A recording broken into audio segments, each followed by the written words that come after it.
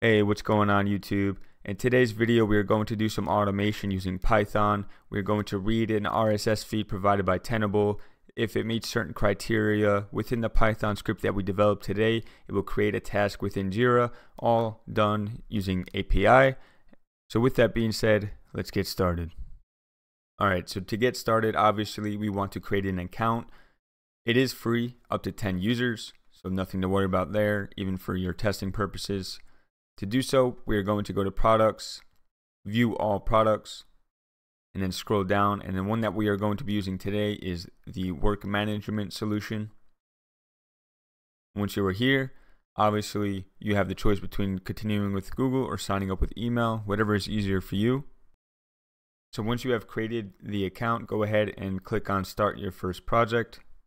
After you fill out your email and your website name, go ahead and you could answer these questions, but for today's example in this, we're not going to answer any of those questions. So once that has finished loading, you are going to be asked to create a name for your project, and you're also going to ask a template. What I'm going to be using is task tracking. You could find that in more templates, and then just click Create Project. And for now, that is all we need. We now have our account. So the next thing that we are going to be doing is creating an API key for this user on this account. So to create an API key within Jira, you're going to go to the top right and you're going to click on this little button up here or icon up here, and you're going to select Manage Account. So once you are here, you're going to go to Security, the Security tab. In the Security, you're going to click on Create and Manage API Tokens. And from there, we don't have any just yet, so we're going to click on Create API Token. Label it, and that should generate your API token. You won't be able to see this again as it mentions here, so make sure that you copy and save this somewhere safe. If it is just a lab or an example, don't worry about keeping it hidden, but just go ahead and make sure you copy it and use it so you could use it for our Python script. Alright, so the next step that we are going to cover is the Python script. I had already developed this script just the other day, but with that being said, this will be uploaded into the GitHub repository, and you could go ahead and download that to your local machine to make the modifications and execute it at your own discretion. So with that being said, let's kind of go over the Python script from top to bottom. Starting at the top, you have the various libraries that we are going to import. One of the most important ones here, in order to execute PowerShell commands within Python, we are going to use the subprocess library, which is super cool. The reason why I use this is because in my environment, I was unable to execute this PowerShell script. So I used that PowerShell commands or that PowerShell script and just pretty much pasted it inside of this Python script so I could execute it that way. Scrolling down, you will see that we have the first function here, which is the get date difference, and in there we have the published date, which will get passed through later. It will set the date time, and it will get the various formats set here. We will then get the current date, which is datetime.now. Then we will get the difference in the date, so the current date minus the published date, and we want the days, and then we will return the days. The reason why we use this function is because in Tenable, we want to get only the audits that are maybe relevant within the last 7 days or maybe 30 days, whenever you want to execute this script. And if you want to just know when it is last updated or last published, so this way you could get a better understanding of what is out there and what is new, and that is what you could set here. As you can see here, the next function is the create Jira task, and in there we pass the title and the pub date, which I will show below. Here's the PowerShell commands or the PowerShell script that we passed through. Pretty straightforward. Here's your API URL. In here, you want to go ahead and set the URL that is tied to your specific environment, which you could find. This is where you could find the URL that you will paste in there. So just go to your Jira instance and go ahead and copy and paste everything from .NET back. Make sure that you keep the REST API to an issue. That is what you need to create the task within Jira using this script. Here, for username, you will enter your email, API token, which is what we just covered a couple minutes ago. Go ahead and paste that in here. Here we'll go ahead and convert this to base64, and we will combine both the username and the API token, which is required for this communication with the Jira API. Here's some headers that we're going to be passing: the authorization, which is this guy right here.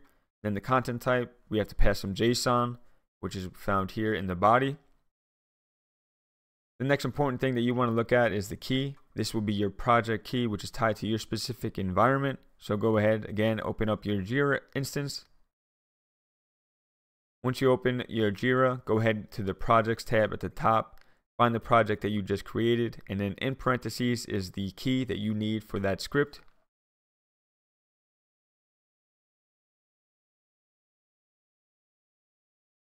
Down below here, summary, description, and issue type. That is all up to you.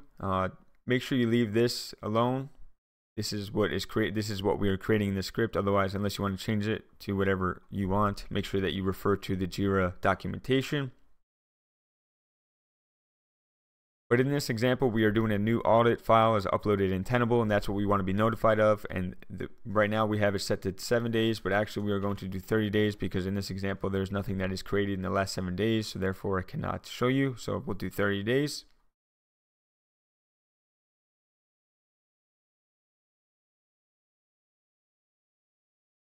We will then use the invoke REST method or the curl alias in PowerShell, and we will assign it to the response variable. And in doing so, we need to pass these variables.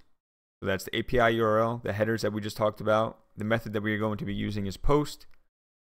The body is the JSON that we just discussed, and we want to get a verbose response. And if all goes well, as you can see, the try block, we should get task created successfully, the issue key, and then we should get the key for that task that has been created. If we have any problems, we will say error creating the task, and that's the exception message.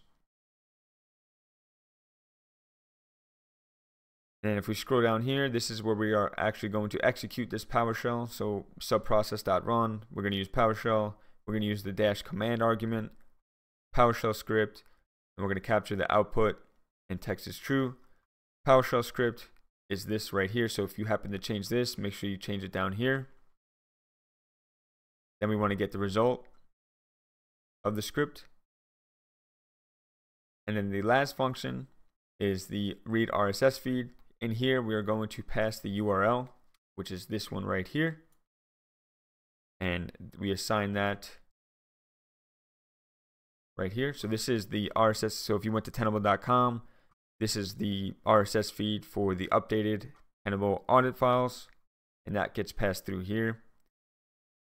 Again, we have another try block. So in here, we are going to create a request, and these are the various, we're going to use the URL. These are the headers that we're going to use. And this is just a way to parse the RSS feed. And the things that we are looking for is going to be the title and the pub date.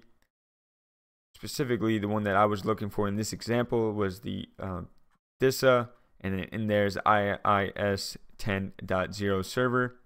If it is in the title, then we want to get the day's difference, which is what we pass through the pub date here.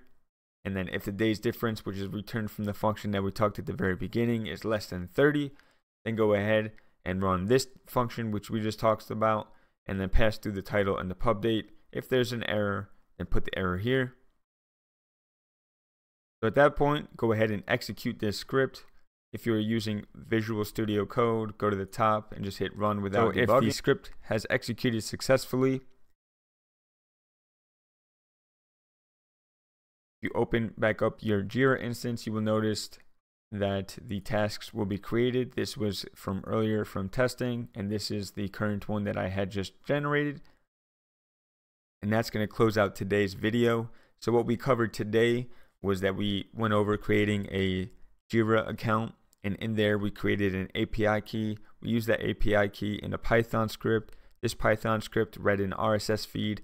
If there was an audit file that was modified or updated from Tenable, it is created in this RSS feed. If it was within the last 30 days from the current date that we are executing this script, it will then create a task within Jira, allowing us to manage our work tasks without doing anything other than executing the script. And you could even automate that by setting a scheduled task. So with that being said, if you enjoyed today's video, drop a like, subscribe for more, and as always, never stop learning.